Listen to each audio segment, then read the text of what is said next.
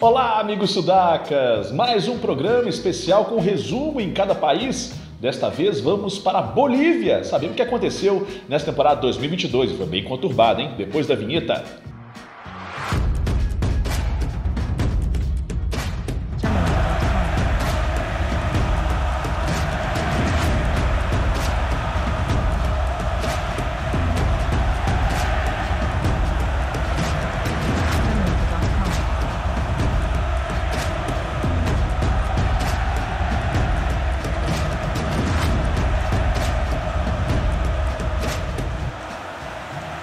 E os campeões da temporada, amigo? No Apertura, o Bolivar foi o campeão, venceu bem o The Strongest na final por 3-0, time de Antônio Carlos Zago, brasileiro. E no Clausura, amigo, não tivemos campeão. Sim, amigo, devido à crise que ocorreu na Bolívia, após as eleições que não se sucederam, aí tivemos paralisação e faltando 6 rodadas. E a Federação Boliviana aproveitou e encerrou o campeonato sem um campeão. Os The Strongest liderava até a paralisação. E a Copa Simão Bolívar, amigo, que é a Copa tradicional da Bolívia e que tem e leva o time para a primeira divisão. O campeão foi o Vaca 10, sim, venceu o Libertad Gran Mamoré. Equipe Pandino venceu nos pênaltis e só para a primeira divisão, que beleza, hein? E quem vai para a Libertadores, amigo? O Bolívar, campeão da Apertura, o The Strongest, também com pontuação geral nos 2 campeonatos, até a paralisação, o Always Ready vai para a pré-Libertadores e o Nacional Potosí também vai para a pré-Libertadores. Na Sul-Americana, o Oriente Petroleiro, o Guabirá, o Atlético Palma Flor e o Blooming. E quem sobe, amigo? Sim, o campeão da Copa Simão Bolívar, o Vaca 10 de Pando, sim, venceu e vai para a primeira vez à primeira divisão do Campeonato Boliviano.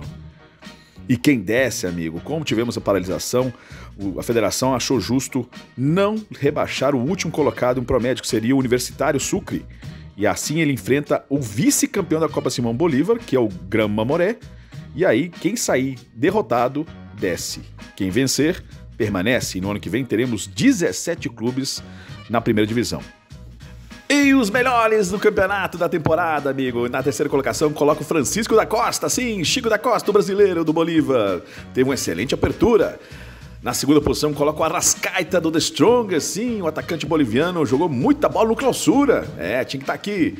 E na primeira posição, talvez o jogador mais regular, a grande revelação do futebol boliviano, Roberto Carlos Fernandez. Sim, esse lateral ala joga muita bola. Foi decisivo no time do Bolívar, o melhor da temporada. O melhor técnico eu deixo com Antônio Carlos Zago do Bolívar, sim, fez grande campanha no Bolívar na apertura, campeão, e é uma boa temporada. A revelação é Jaime, o volante de 20 anos do Bolívar, joga muita bola, tem passe, pegada, promete bastante. O goleador é Marcos Riquelme, de 25 gols na temporada. Sim, grande Marcos Riquelme, o carequinha argentino do Always Ready. O gol mais bonito, deixo com Henry Vaca, do Oriente Petroleiro. Olha o Henry Vaca, é muito habilidoso garoto. Se tivesse mais regularidade, mas joga muita bola. E golaço de Chico da Costa, do Bolívar, de bicicleta, meu. Que golaço! O 11 ideal, amigo, eu deixo com Wilson Quinones, do Oriente Petroleiro, no gol. Diego Bejarano, lateral direito do Bolívar. Os zagueiros Max Caire, do Oriente Petroleiro, e César Martins, do Bolívar. E lateral esquerda, Roberto Carlos Fernandez, do Bolívar, que é o melhor da temporada, disparado. No meio de campo, Daniel Rojas, grande pivô do Oriente, volante seguro. Salcedo, que jogou muita bola no The Strongest, era o que articulava as jogadas dos Tigres.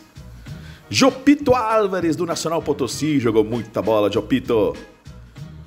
E lá na frente eu deixo com o Patito Rodrigues, sim, lembram dele? Jogou no Bolívar, foi o mais regular pelos extremos. Chico da Costa, o grande atacante desse campeonato do Bolívar. E Arrascaita do The Strongest em outro extremo. É um bom time. Mas olha que eu deixei muita gente de fora também dos reservas. José Sagredo, zagueiro do Bolívar. Granel, que foi embora no meio da temporada, também do Bolívar. Carlos Melgar, que também fez boa temporada do Bolívar. Marcos Riquelme, artilheiro da temporada do Always Ready. E Rodrigo Ramádio, também veterano, joga muita bola. E Facundo Soares, do Oriente Petroleiro, também ficou de fora desse time. Então, amigo, vocês viram aí os melhores, tive a ajuda de amigos para construir essa seleção, para construir os melhores, inclusive a revelação do campeonato. Mas o importante aqui nesse comentário aqui sobre o futebol boliviano é que, tirando essas turbulências, né, que atrapalharem muito o futebol boliviano, aí era a parte social, né, o que aconteceu lá em Santa Cruz e tudo mais, isso interferiu mais uma vez na categoria. Não tivemos campeão no Clausura, vê se pode, gente, isso vai ficar marcado na história do futebol boliviano. Não tivemos o Clausura 2022 por causa de problemas políticos. E isso é uma coisa que já tivemos há tempos atrás, discussões entre clubes que entraram em greve, em protesto contra a Federação Boliviana. Então, essas coisas mancham o futebol boliviano. Dessa vez não foi ligado ao futebol, foi ligado à parte política, mas atrapalhou muito o desenvolvimento do campeonato e poderíamos ter 2 campeões nessa temporada. Tivemos apenas um, o Bolívar, e é por ele que eu começo falando bem desse trabalho do Antônio Carlos Zago, brasileiro, que chegou com uma certa desconfiança, não vinha de grandes trabalhos aqui no futebol brasileiro, mas conseguiu fazer um trabalho bom lá no Bolívar. Tá certo que o nível do futebol boliviano é inferior a dos outros países, eu tenho certeza disso, até pior que o venezuelano, para ser bem sincero, né? Mas tem algumas coisas que a gente tem que chamar a atenção, né? É um futebol ofensivo que muitos times praticam e o Bolívar foi o mais deles, né? Com times rápidos nas transições, né? Teve grande fase de Uceda, um garoto muito bom, Roberto Carlos Fernandez, Chico da Costa, Granel, que fez uma grande temporada, fora a zaga, Sagredo e tudo mais. É um time que conseguiu ter, principalmente na apertura, o Bolívar foi consistente e foi disparado o melhor time do boliviano. Na segunda etapa teve uma queda, né? Alguns jogadores foram trocados, perdeu o Granel, então aí isso perdeu um pouquinho do mecanismo que vinha dando certo lá, mas no final estava lá disputando ainda o título, até porque é um elenco superior ao restante. Mas é um bom trabalho do Antônio Carlos Zago. O credencia trabalhar em outras ligas, eu acho que é muito pouco para credenciar, mas é um bom trabalho, não podemos deixar de falar sobre isso. É um bom trabalho que ele fez lá. Sabemos que o Bolívar agora é comandado pelo Grupo City, né? Então vai ter mais investimentos nesse time do Bolívar, mas fez um bom trabalho o Zago. Bom, o que podemos chamar também a atenção é do bom trabalho do Pampa Biagio, que até eu terminar esse vídeo a gente não sabe se ele vai ficar ou não, né? Mas pegou um time do The Strongest em queda livre e conseguiu dar uma consistência, ser um futebol vistoso, nada demais, bem pragmático, mas eficiente e competitivo. Tanto é que o Strongest, quando termina o Clausura, é o melhor time e por isso consegue também na tabela geral se classificar. Vinha numa queda livre com o Christian Dias, que é uma decepção para mim, né? Eu acho que eu esperava mais desse início de temporada, e principalmente na Libertadores me decepcionou bastante o time do Strongest, os Tigres, né? Tem alguns bons jogadores, Arrascaita fez uma excelente temporada, né? Eu acho o Salcedo também, mas é muito pouco para o Strongest, e o Pampa Biagio deu um ar e salvou a temporada do time dos Tigrados, né? E outro também que chegou para salvar também a pele é o Oscar Villegas, que é irmão do Eduardo Villegas, né? Grande técnico, já foi campeão no San José, em vários clubes aqui do futebol boliviano. E o Oscar quando vários técnicos passaram pelo Always Ready, né? O Oscar Villegas deu uma consistência, um equilíbrio, nada demais, um equilíbrio, né?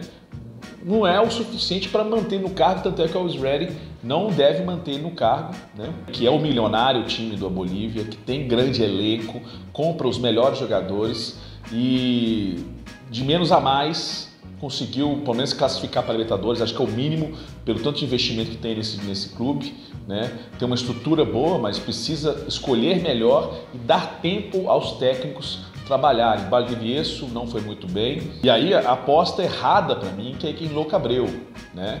Eu não apostaria no Louco Abreu. Que trabalho bom que o Louco Abreu fez, né, no Boston River. Eu acho muito pouco você apostar numa figura como o Louco Abreu, que é excepcional, mas como técnico, então tinha minhas dúvidas e foi acontecer exatamente isso. Poucos jogos já o demitiram. Então são essas circunstâncias do Always Ready que me deixam na dúvida se o time tem realmente um profissionalismo para se manter entre os grandes da Bolívia. Dinheiro tem, vamos ver se resta ter, né, cabeça e dar tempo ao técnico fazer um trabalho longínquo ali no grande Milionários da Bolívia, né? No geral, eu achei o nível do futebol boliviano continua fraco, né? Não é ao ponto de ainda disputar os torneios continentais. Eu acho que o Bolívar, se manter a base e um técnico, um trabalho longínquo, fazer um trabalho a longo prazo, tanto é que está chegando, volta Beñat San José, que é um bom técnico, né? Foi campeão no Bolívar e também foi campeão na Católica do Chile. Eu acho que ele volta renovado, espero, e que faça um bom trabalho, porque o Bolívar tem um bom elenco, né? E se eu tivesse que apostar num desses clubes aí para a próxima Libertadores, seria o Bolívar. Tá bom, gente? Se você gostou desse conteúdo, deixa o seu like e não se deixe de se inscrever no canal. Tem mais resumos aí da América do Sul, né? E o colombiano que não acabou ainda. Tchau, tchau, gente. Um abraço.